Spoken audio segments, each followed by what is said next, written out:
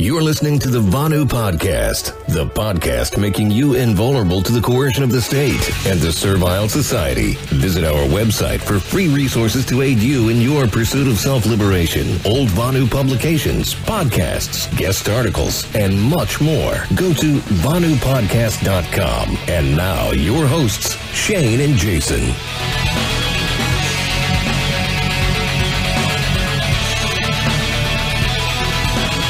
The Ultimate Vonu Beginner's Guide for Agorists and Beyond. Show notes and the full article can be found at vonupodcast.com/109. The past year has brought many new folks into the realm of self-liberation, and since Vonu is still technically considered in its revival stages, I figured I'd put together the short Vonu Beginner's Guide to jumpstart your journey into your liberated lifestyle of choice. For more references, information, or content, follow the links within the article, or just head over to the podcast archives. That is the best place to start, after all. To a newly initiated freedom seeker, it could appear that there are endless problems and grievances in the modern world and few solutions, especially after the past 300 or so days. And in the nonsensical, coercion-ruled servile society, the touted solutions always, strangely, seem to be far worse than the problems they are alleged attempts to solve. Whether it's a fake overblown virus, whatever your position or the whole truth may be, there's plenty of evidence for both. The hyperinflation ensuing manufactured collapse from adding trillions upon trillions of fake dollars to the fake debt for stimulus, or even just good old non-conspiratorial blowback from destroying lives and families overseas, and again, a largely constructed, yet deadly dangerous game of mass murder, more commonly known as foreign policy. Clearly, while this somewhat defeatist position is understandable, it's not an accurate representation of reality. Believe it or not, you have a lot more power and control than you may realize. And there are a number of strategies and methodologies available that could be of assistance in your pursuit of self-liberation. Yes, some sacrifices and inconvenience and other things will probably have to be made. It may not always be easy, and in fact, it may be extremely difficult at times. But with this introductory guide at hand, your pursuit of Vonu, or freedom more generally, will be made much easier. In this Vonu Beginner's Guide, I will define necessary terms and introduce you to various lifestyle changes in pursuit of Vonu, provide you with an introduction to the founder and main proponent of this freedom strategy, tell you why Vonu matters. Then I'll cover Rayo's concept of ethical enclave trading, which actually predates agorism, FAQ, or otherwise known as a common confusions list, and next steps and pointers on where to learn more. In other words, to quote Rayo, now that a collective movementism, also called bullshit libertarianism and political crusading, has been discredited as a liberation strategy, it is appropriate to re-examine strategies which treat freedom as an individually achievable way of life and marketable commodity. Onward to solutions. Your liberated lifestyle is closer than you think. Defining our terms. A couple of the most critical words to define in this realm are self-liberation and Vonu. Firstly, self-liberation is the constant action of shedding that which enslaves and restricts, while simultaneously building and creating an environment in which freedom can thrive. Self-liberation deals with all realms of the human experience, whether mental, physical, or spiritual. A self-liberator, then, is the forward-thinking individual, the creative generative force which brings areas of autonomy and liberation into fruition. In anarchist agorist circles, these areas of autonomy are colloquially known as temporary autonomous zones, second realms, ethical enclaves, agoras, etc. Vonu is the condition or quality of, as well as the action of achieving, an invulnerability to coercion. Etymologically, it is an awkward contraction of the phrase voluntary, not vulnerable, hence Vonu, and practically, it's the adoption of lifestyle changes in pursuance of said invulnerability to coercion. These include, but are not limited to, ethical enclave trading, the precursor to agorism, more below, off-grid homesteading, van nomadism, crypto-anarchy, which includes things like cryptocurrencies, encryption, mesh networking, etc., perpetual traveling and strategic relocation, entrepreneurship and financially independent early retirement, wilderness Vonu, Vonu in cities, and more. Grammatical variations of Vonu defined. Vonu, the condition or quality of, as well as the action of achieving, an invulnerability to coercion. Venuer, having comparatively more an invulnerability to coercion. Venuance, in the process of achieving an invulnerability to coercion. Venuan, one who has an invulnerability to coercion. Venuist, one who advocates for an invulnerability to coercion. Vonuism, the advocacy of an invulnerability to coercion. Venuum, the place or situation of an invulnerability to coercion. Venumi, the art of achieving an invulnerability to coercion. And Venumer, one skilled at an invulnerability to coercion. LBRY, the first Venuan. Back in the 1960s, a man named Tom Marshall, Rayo, resided in Southern California, then a bustling libertarian community. He was a techie engineer, a socially awkward fellow, a marijuana smoker, not much of a philosopher, but a freedom-seeking libertarian nonetheless. Early on, he spent some time at the Nathaniel Branden Institute, a school teaching the objectivist philosophy laid out by Ayn Rand, until his first major venture came about, the Free Isles Project. The Free Isles Project spawned out of the Preform Inform zine. The goal was to conduct research on the efficacy of setting up a new libertarian nation and the seemingly endless possibilities of freedom, if it were to come to fruition. Rayo said, quote, "The Free Isle resident would hypothetically have all of the advantages of participating in world commerce while being free from taxes and regulations. Furthermore, a Free Isle, if it were successful, could be a very effective demonstration of the merits of laissez-faire capitalism." End quote. Unfortunately, or fortunately, it was never successful. Hell, it never got past the talking stage. Eventually, the movement subsided after disagreements arose regarding the size and scope of government, the lack of individuals willing to become involved, and the potential ramifications from existing nation-states. As an aside, the latter two are still big problems for libertarian country-building projects today. Thankfully, most of the newer projects are more anarchistic, but the facilitators are often terrible strategists and tacticians. Generally, they fail to learn from history.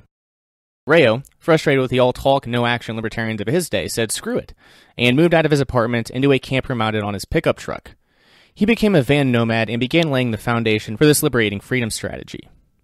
He pursued van nomadism for some time until he realized that it didn't create the freedom he desired. So he and his free mate agreed upon wilderness Vonu for their new lifestyle. They pitched a tent, literally, in the Siskiyou region, Northern California and Southern Oregon for most of the year, and only returned to the statist servile society, the first realm, controlled economy, when they needed to re-up on supplies or to meet up with readers or Vonu Week participants. They also spent some time in the Bella Coola region of British Columbia. They also contributed to and published many libertarian publications, such as Libertarian Connection, Vonu Life, Preform Inform, Going Mobile, Innovator, and many more for some time, until Rayo's infamous disappearance in the year of 1974. No one has heard from him since, but the prospects for Vonu live on. Why Vonu matters. In the 1960s, Rayo was not only pointing out the dangers of the state, but emphasized the looming threat of megacorporations, the technocracy, and private coercion. That is, private violators of person and property, like thieves and rapists. Many of the revelations he came to are not shared or really acknowledged by most folks even today, and not only was he forward-thinking enough to come to such conclusions, but he took action and direct responsibility for his freedom by becoming a very early van nomad. But it's important to keep in mind that Vonu is truly yours for the making, as everyone's path to liberation is wholly unique, and the strategy will necessarily evolve over time. The threats and coercion faced today are at least a little different than in the 1950s, and likely even more distinct when compared to the 1800s. So it's a very dynamic, flexible, and adaptable freedom strategy, and as Rayo pointed out, even in a post-government society, Vonu will still be necessary, as a post-coercion world is seemingly a utopian fantasy. The final reason I'll mention as to Vonu's importance today is that it's a very objective approach to freedom, unlike many others. If the lifestyle change you adopt makes you more invulnerable to coercion, then it's in line with Vonu. And Rayo even came up with a metric for measuring it, called mean time to harassment. The idea is the longer in between interactions with coercers, for example, bludgies or police, a contact tracer nowadays, and pharmaceutical representative maybe, etc., the higher the mean time to harassment. Check out the chart below in the original article at vonupodcast.com/109 for a visual representation of the concept, or go to the relevant episode of the Vonu podcast wherein we covered it more in depth, which is linked in the original article. Ethical enclave trading, the precursor to agorism. In November 1965, when Samuel Edward Konkin III, SEK3, would have been 18 years old, Rayo published an article in Innovator titled Self-Seeking Ethical Enclave, Black Markets. He defined this concept as, quote, voluntary transactions between individuals who are living under a collectivist government when such transactions are conducted independent of that government. Ethical denotes the distinguishing characteristic of participating individuals, and adherence to the ethical principle of voluntarism, and enclave denotes physical immersion within a philosophically alien society. End quote. He makes an even further distinction between black and gray, black 1 and gray 2 markets. Quote, an ethical enclave, by existing within the territorial domain of a coercive government, is either legal, utilizing interstices 2, and the taxes and regulations of that government, or illegal, operating despite threats of violence 1. Sounds awfully similar to agorism, huh? Well, it is, and there are only a couple of really minor differences between them. First off, ethical enclave trading is merely an option for Vonuans, one strategy of many in the tool belt. Whereas if you don't practice black and gray market trading, well, you aren't an Agorist. Put another way, in a state of society, everyone is a counter-economist, but not everyone is an Agorist. The necessary duality of philosophy and practice being shared by both of these liberation visionaries. Secondly, in the Agorist game plan laid out by Konkin, the goal was starve the state, then smash it. It's more of an offensive strategy. On the other hand, as Rayo explained, Vonuans understand that as long as a culture that encourages the growth of the servile society exists, the state will exist. So it's a way of learning methods of coexisting with the coercers in the here and now, or as the tagline in Vonu Life read, quote, how to live and let live, out of sight and mind of those unwilling to let live, by people who are doing it. Konkin even mentioned Rayo and Vonu in at least a handful of publications, which can be found here. So Konkin was familiar. Could he have drawn inspiration from Rayo's concept of ethical enclaves? It's certainly possible. Frequently asked questions, or common confusions. Does Vonu support electoral campaigns? Answer, no, because such activity is considered to be political crusading, which is the vernacular term for reformism. That is, working inside of the system in order to change it from within. Anyone who truly understands the anatomy of the state knows it is doomed to fail before you even begin. Further, privacy and security culture are critical to Vonu, both of which are not to be found within these privacy-unfriendly systems. Question, where can I go to join the Vonu movement?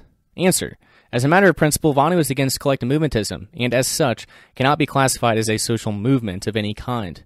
Cultural bowel movements are designed to fail, simply because as critical mass becomes closer to being achieved, the integrity of any movement's ideological principles are diluted into nothingness.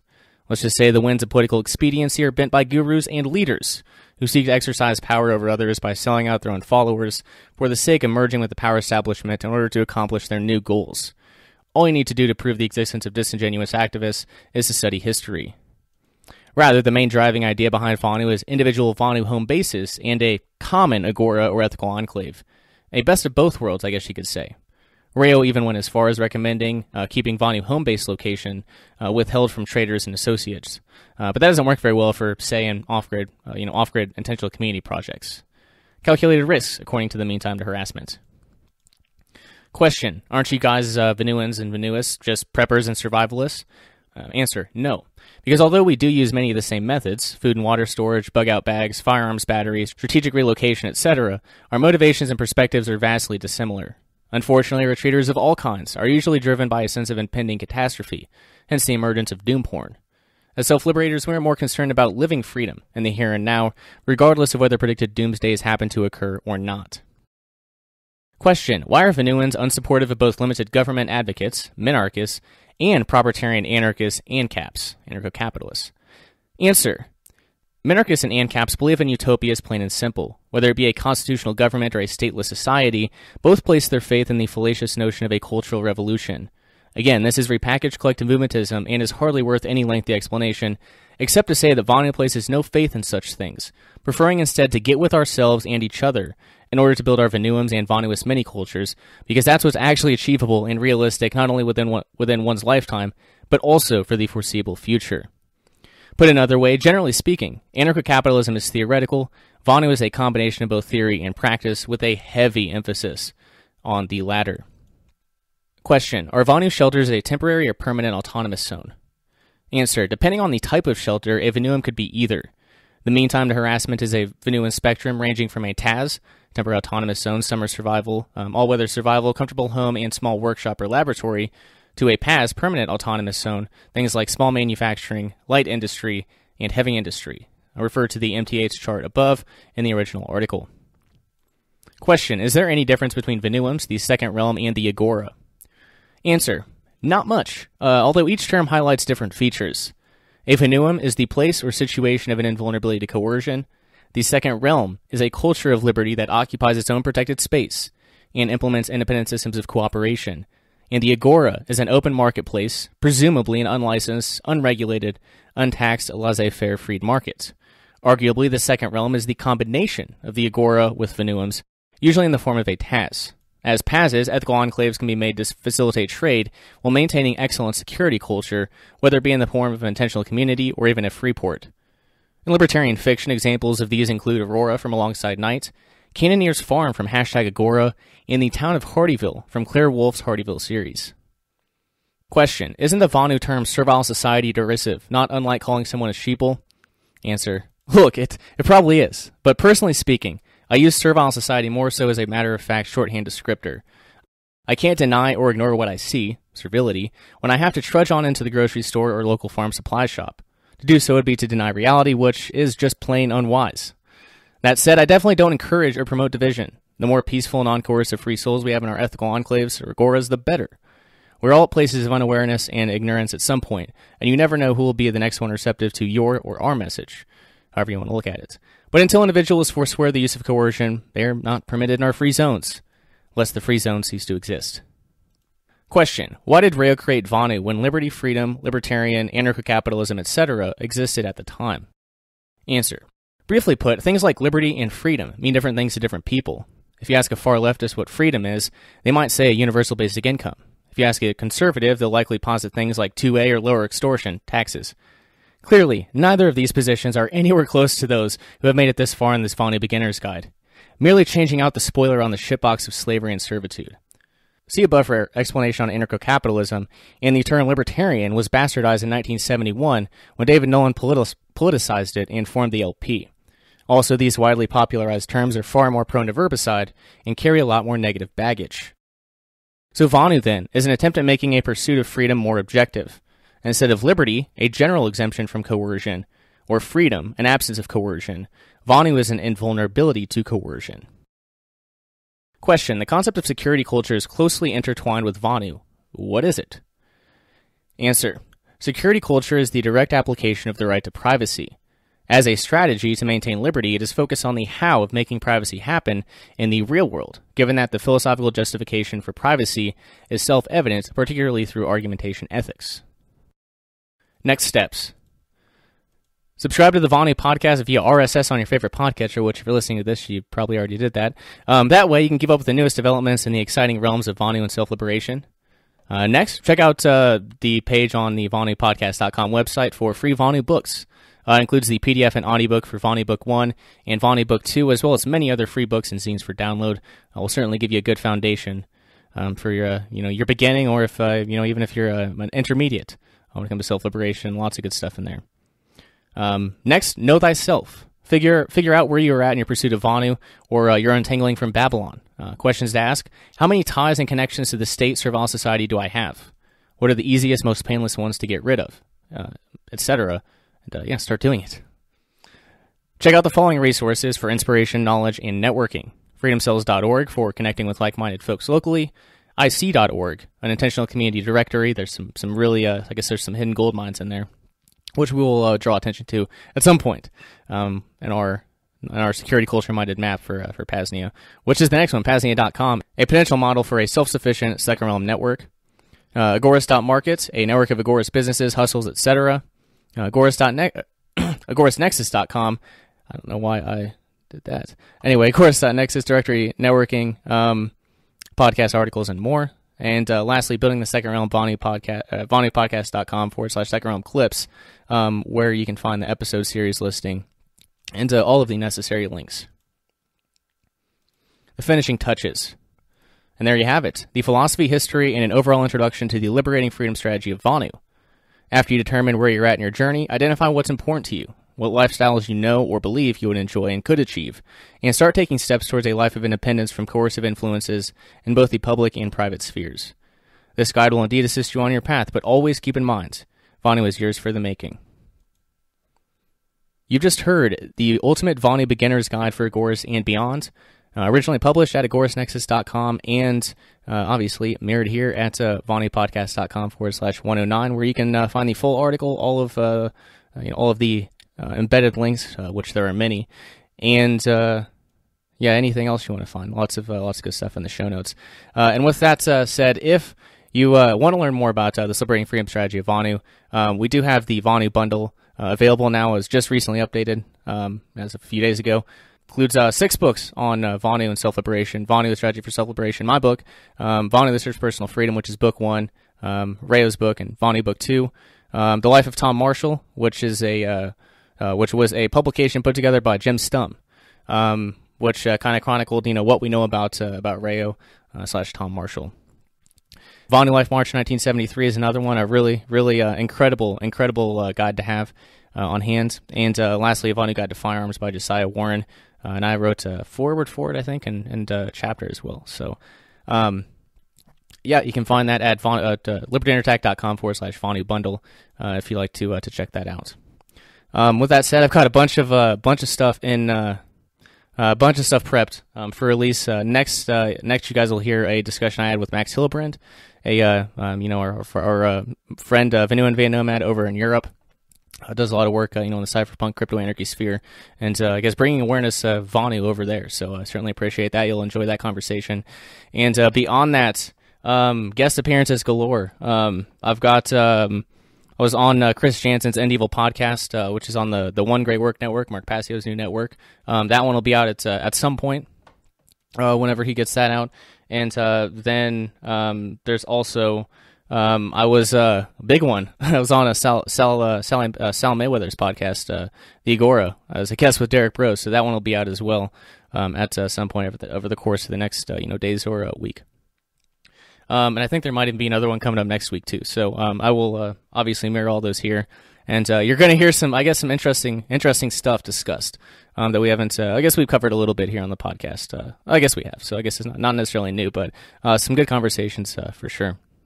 I think that's all I have for you guys. VonuPodcast.com/109. Again, for the full article and all that good stuff. I will leave it there. See you guys. Thanks.